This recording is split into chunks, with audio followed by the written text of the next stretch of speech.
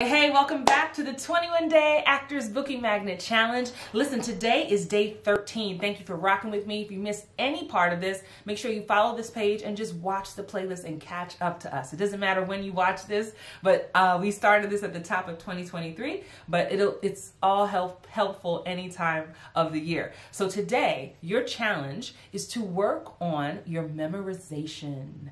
Work on that memorization. How do I do that, Christine? Well, there's several ways. Now, this is important not just for your auditions, but when you actually book a job, you have to learn how to get off what we call off book very quickly. So I'll give you two quick memorization ways.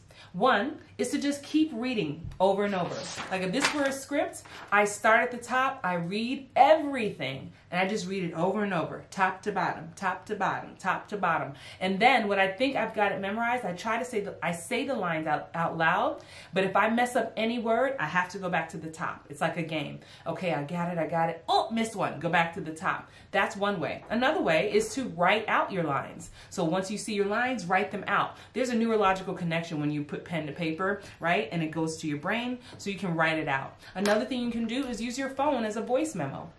You can record all your lines on your voice memo. And I try not to say it with too much inflection or do too much acting when I do it, because I don't want to memorize how I'm saying it. I just want to remember the words. So you can do that and then let the script play while you're cleaning up the house or driving or whatever, or on the bus for all you know.